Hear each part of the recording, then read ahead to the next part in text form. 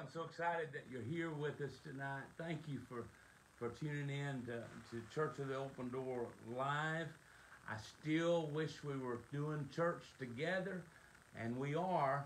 It's just not in the same geographic location, but I believe for the power and presence of God to come to right where you are tonight. And just got a few things to share, but let's go to the Lord in prayer first. Father, we love you.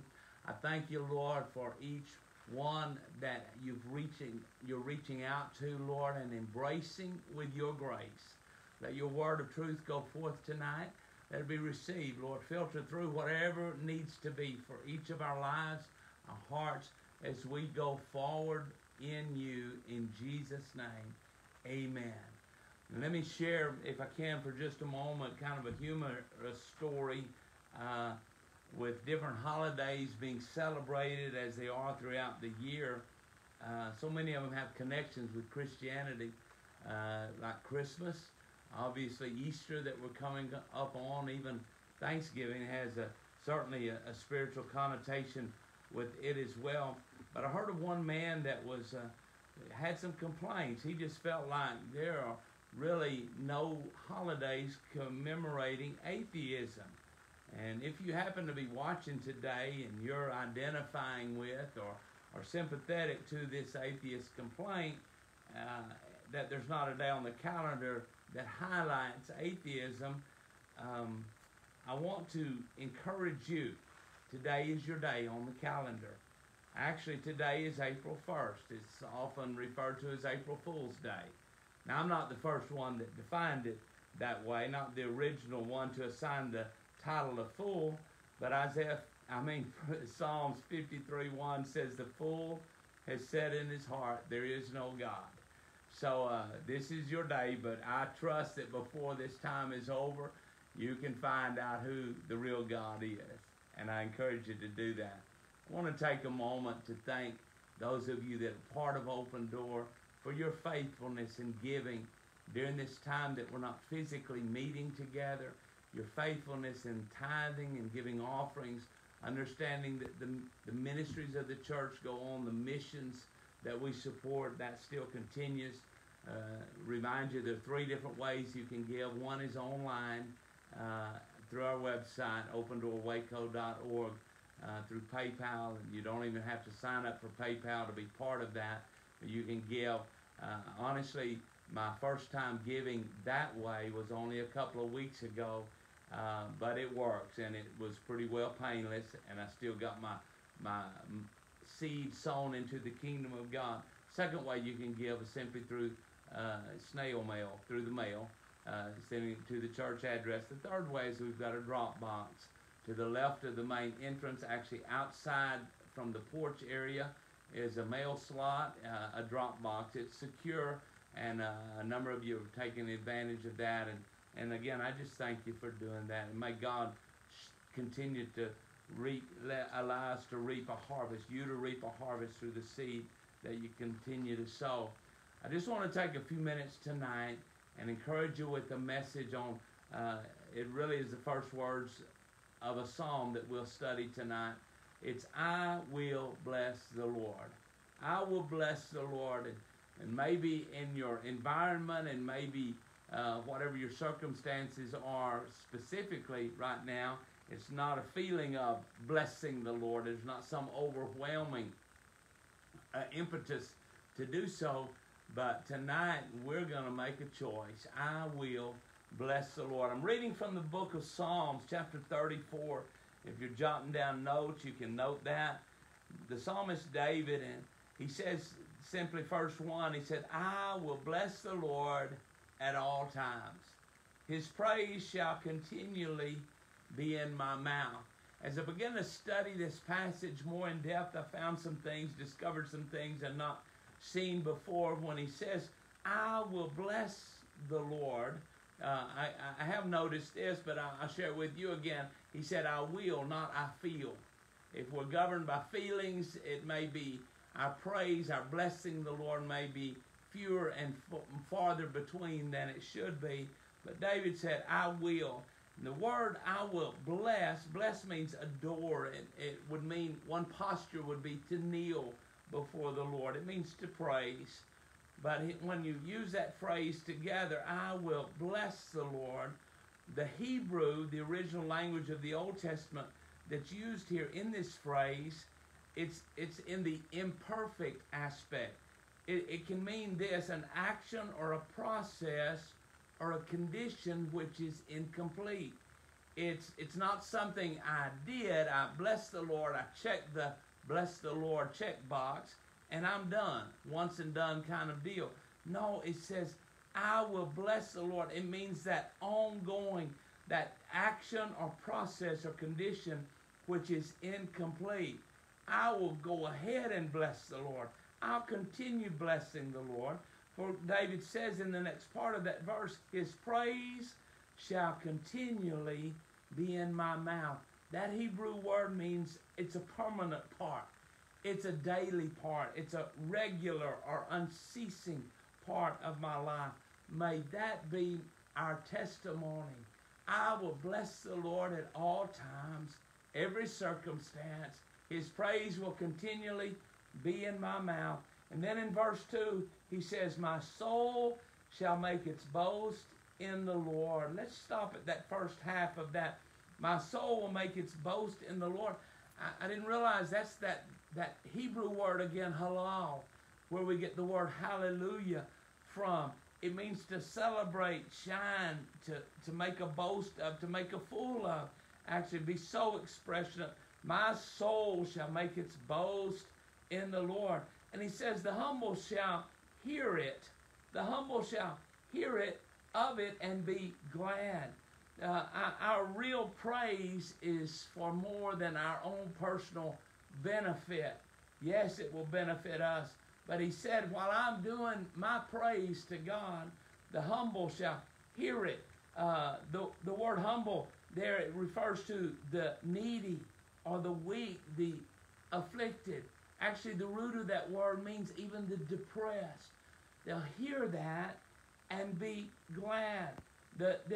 What a right now season for you and for me to both walk in the peace of God and then exhibit a lifestyle, an attitude of real praise, which lifts up those around us. I don't mean that we have to have a giddiness about us or a fake smile on all the time, but an attitude of gratitude lifts us up, and at the same time, because of that, it says that those down around us will be lifted up in that same way. The humble will hear of it and be glad. But look at the invitation of David that he goes on and he extends to those that are around him, and it should be reflective of what we're doing as well. Verse 3 of Psalms 34, he says, "O magnify the Lord with me, and let us exalt his name together." Let's exalt his name. Look how our lives are to be lived in that kind of worship together. He says, magnify the Lord with me. Let us exalt his name together. Magnify, that word means to be large. And someone the other day, they got pretty excited because they picked up a magnifying glass from the dollar store. They found out they could read their Bible a lot more easily than before. Now, when we were kids, get a magnifying glass, I'm just trying to burn some leaves or do something, see how that'll work.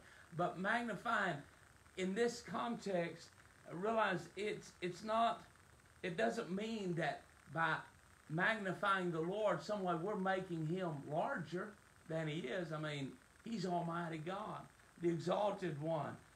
But as we magnify him, as is referred to here, we began like that brother that bought the magnifying glass. He could see a lot more clearly. When we magnify the Lord, we begin to see him in a lot better focus than before. I read a story a while back of a little boy with his dad, and they had looked together at airplanes flying in the sky, the little specks there, of course. But one day the dad took his son out to see one of those big jets up close. And the son says something like, "Wow, Dad, it's so huge, but it looks so small way up there." The dad said, the way you see it depends on how close you are to it. So it's sort of like life. God, the closer I am to him, the greater that I see he is. When we look at God as though he's distant and far off, our problems can really seem so huge.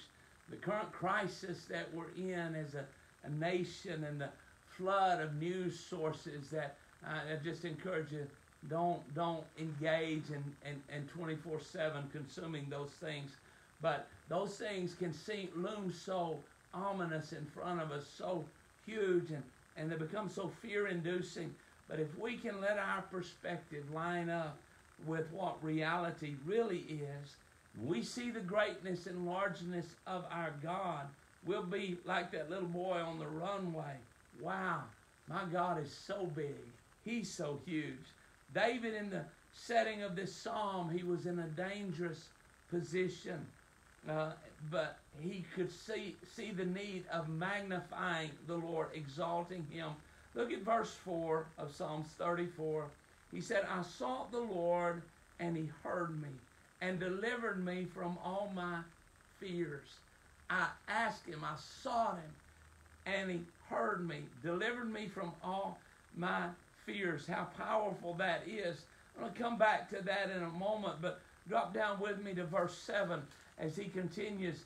He says, the angel of the Lord encamps all around those who fear him. The word encamps is to pitch a tent. I thank God for his covering over us that are his children. The angel of the Lord encamps all around those who fear him and delivers them.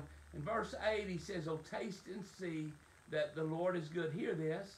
Blessed is the man, blessed is the woman, the person who trusts in him. Let me go back to verse 4. I sought the Lord, he heard me, delivered me from all my fears. Listen, many, even believers in this season in which we are dealing with fear. I mean an extreme fear and a panic that kind of sets on your chest, makes it hard to breathe at times, as I've heard people talking about that. And I'm talking about that which is beyond just reasonable concerns or practical precautions that we should take. No, there are many that are facing tormenting spirits of fear even at this time. And some are uncomfortable with the term demon, but really those terms, spirit or demon, can be used interchangeably in the context that I'm presenting. They're synonymous, but 2 Timothy 1 in verse 7 says this, for God has not given us a spirit, a demon, of fear, but of power and of love and of a sound mind. Those two words, sound mind, is the only place in the New Testament that Greek word is used. It's a combination of two words. It's a call to soundness or God-empowered discipline. When the pressure feeling comes, when the attack comes, don't yield over to that spirit behind fear. See, what I need to point out tonight, I believe, to engage with some of you that have been facing this even in a repeated way. Maybe you've come under even a bondage to that spirit. I want to encourage us to actively resist the very spirit of fear that I see so rampantly operating around our country today. But resist that spirit of fear with the same tenacity that you would resist other temptations of the enemy. In the book of James, chapter 4, verse 7, that's James 4:7, he says, therefore submit to God, resist the devil, and he will flee from you. There are three verbs found in that verse. The first two are us, our responsibility. He said, submit to God, number one. Number two, resist the devil.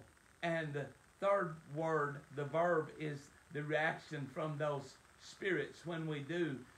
Number one and number two, submit to God, resist the devil, and he will flee from us. What I'm saying is resist the spirit of fear like you would resist other spirits, the spirit behind immorality, spirit behind addiction, the pull of those things. One of the sisters earlier this week woke up in the middle of the night, felt real impressed by God to post something out there as an encouragement to someone who was having a pull of temptation. And let me just read a couple of paragraphs of what she said. She said, and specifically, she believed someone needed to hear it. And I've gotten a testimony back already, somebody that did need to hear it. But she said this: with all this extra time alone and away from other believers, the enemy's working extra hard in our minds, especially in the areas of past addictions. I know because I can relate. Let me say something parenthetically. She knew what it was to be in an addictive lifestyle and have another resource to try to calm down and try to do all those things, deal with pressure. She says, I know because I can relate. She goes on in writing, she says, no matter how long you're sober, the enemy still tries to find you in a weak moment to open that door again. You're not alone. Stay connected with other believers by phone. Stay in the Word. I love her advice here. Listen to only Christian music a lot. Find some good teaching of the Word. She recommends our Facebook and YouTube channel. The enemy's pull can be very strong at times, but we have the Holy Spirit in us who is much stronger. Know that I'm praying for you. That's a good word of encouragement. That's one that when the pull of temptation, whether it's towards something literally that way or another direction, even toward fear, remember that 1 Corinthians 10, verse 5 still applies. It's a promise that's so valid for us. Let me share it with you. You can look it up yourself as well. But the Word of God says, no temptation has overtaken you except such as is common to man. But God is faithful, who will not allow you to be tempted beyond what you're able, but with the temptation will also make the way of escape, that you may be able to bear it. That's the important part. Take the way of escape. Another way the Bible teaches, sometimes it's exiting a situation. Another way the Bible teaches that we are to deal with temptation is by actually verbally using the Word of God, Scripture. Jesus demonstrates it to us in both the book of Matthew chapter 4 and Luke chapter 4. It's recorded in both of those Gospels. Jesus he repeats 3 times, it is written. That Satan comes to tempt him in the wilderness in an area, and Jesus says, it is written. And he quotes the Bible, the Old Testament, the only written Word of God available then. But I'm telling you, we can apply the same strategy as it relates to us resisting temptations that the enemy would seek to get us to enter into, including the temptation to fear. I just need to stay there before I close. To not give place to a spirit of fear. To remind you of just a few verses that will help us be established here. You can use these verses. Pull the sword out of the sheath, the sword of the Word of God. John 14:27. Jesus spoke these words. He said, peace I leave with you, my peace I give you. I do not give you as the world gives. Do not let your hearts be troubled, and do not be afraid. Look at the 2 things that Jesus said about peace here. He said, I give it to you, and I leave it with you.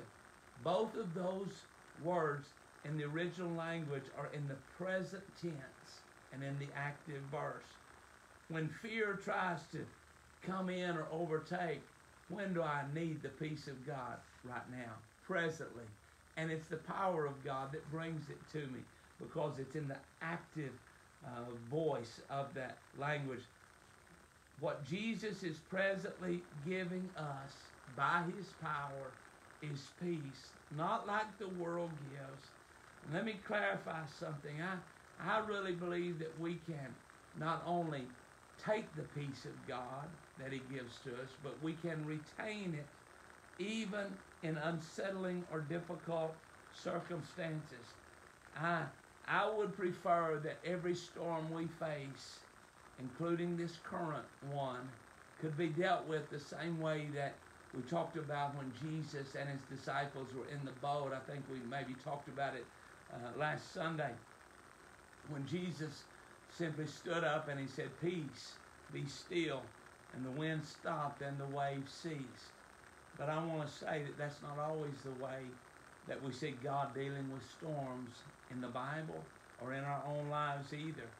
Again, sometimes the settling of the storm is a process, a longer process.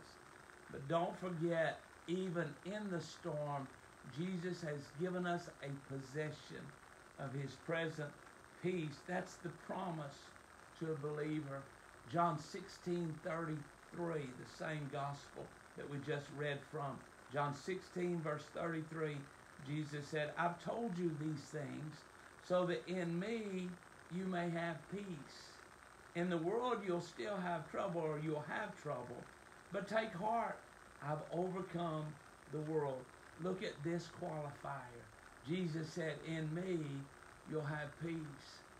I believe God's been speaking to some people. I know he has, because I've been in communication with some, that you've not been in that position spiritually of in Christ.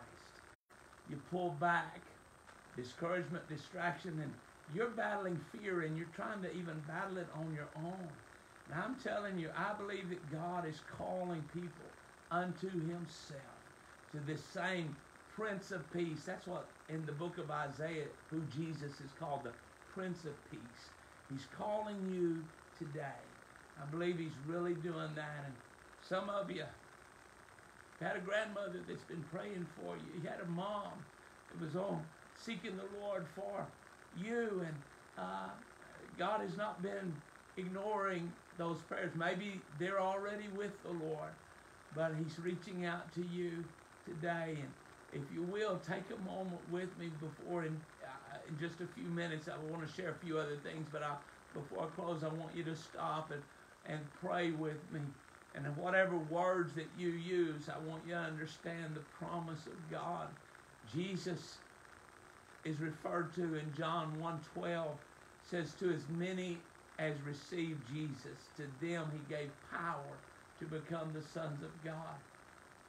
This moment is your time of receiving, repenting. If you've been running from God, repenting, receiving the truth of what Jesus did on the cross. He died, he rose again. He said if we'd repent, open the door of our heart, he would come in, make us new. Lord Jesus, come in my life.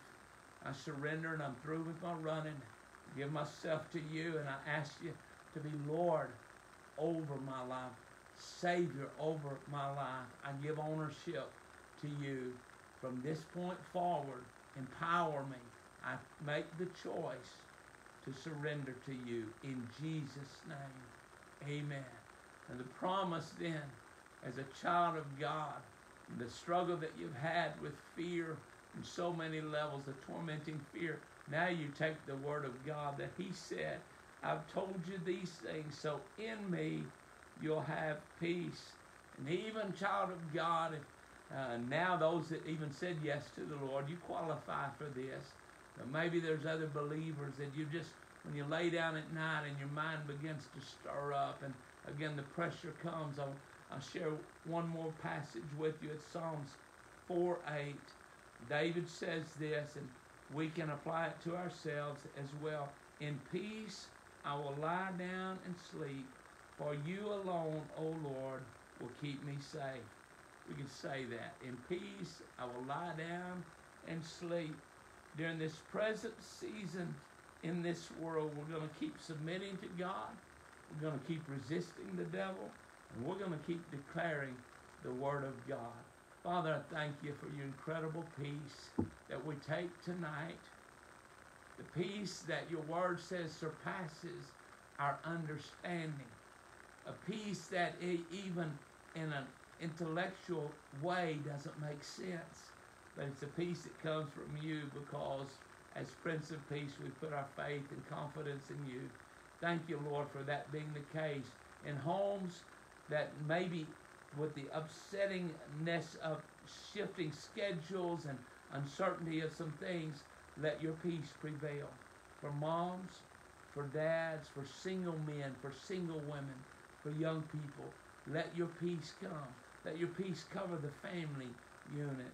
And oh God, that when we rise up, it will be with a choice to bless you when we rise up, when we sit down, when we come in, when we go out.